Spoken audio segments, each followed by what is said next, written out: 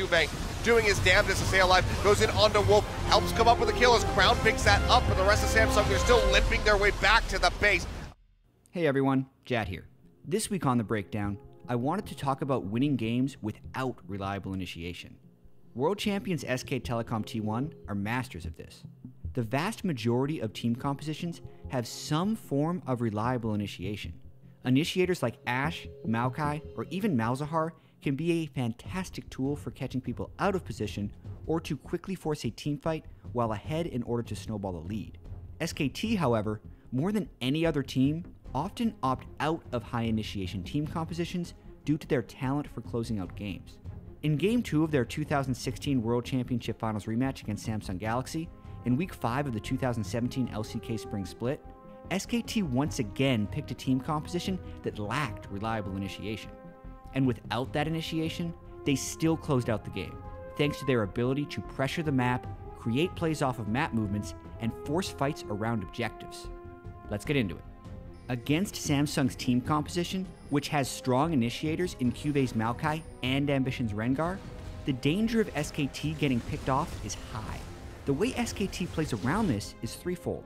They keep Samsung spread out with constant pressure in all three lanes, they keep deep wards to gain general knowledge of Samsung's positioning, and they also respond quickly to Samsung's aggression to prevent them from capitalizing on successful plays. All three of these things can be seen in action 26 minutes into the game. SKT are positioned to push all three lanes with Faker in the top lane, Bang, Wolf, and Peanut in the mid lane, and Huni with Teleport pushing out the bot lane. SKT also have two wards inside Samsung's jungle in excellent spots.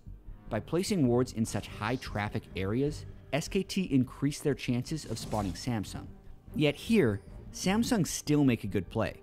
By seeing Faker top and Huni bot, Samsung know that they can overpower SKT in the river and gain an aggressive angle onto Faker.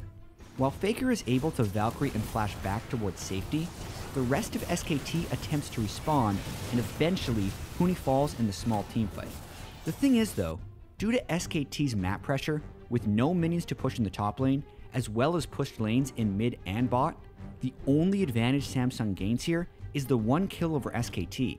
In fact, after the fight, SKT destroys Samsung's control ward and regain control of the river, maintaining their overall map pressure. Let's compare Samsung's kill onto Huni at 26 minutes to SKT's kill onto Crown 6 minutes later. SKT spot Cuvey's Maokai in the bot lane without teleport, trying to shove out a wave, as well as Stitch's Jhin and Wraith's Kale in the mid lane. Therefore, when they spot Crown's Victor with the ward in the river, they know that they can cut off Crown and force a numbers advantage. Peanut and Faker hop the wall and kill Crown. The difference here though is what happens after. Since Cuvey's Maokai was bottom without teleport, and Stitch and Wraith were behind the halfway point of mid lane, SKT immediately turn for Baron and secure it. Huni then casts his Rumble ultimate onto Ambition, and thanks to the speed boost from Wolf's Karma, SKT run Ambition down for their next kill. Now, since SKT already have a minion wave in the mid lane, they push in to destroy a turret, and since they know they have a numbers advantage mid lane, it frees Faker up to push in the top lane and take yet another turret. Within this 70-second sequence, SKT increased their gold lead by 4.8 thousand. And it was possible because of SKT's map pressure and their ability to punish Samsung for the smallest mistakes. But that wasn't all SKT had in store. Many teams struggle with a large lead when they lack reliable initiation. SKT thrives.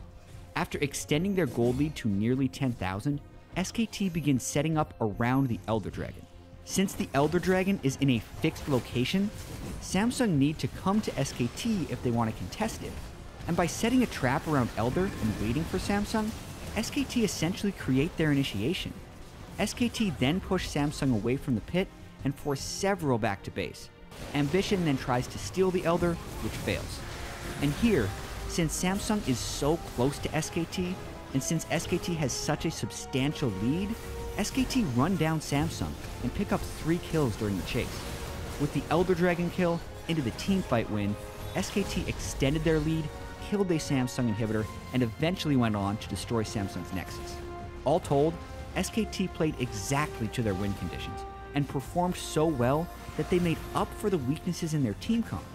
Despite having low initiation, they were still able to control the map, make plays, force objectives, and ultimately exert their will over Samsung. Games like this display SKT's excellent game knowledge, as well as serve as a reminder of why they were 3-time world champions. With their low initiation team composition and stellar play, SKT went on to win the series 2-0 and improve their 2017 LCK Spring Split record to 7-1.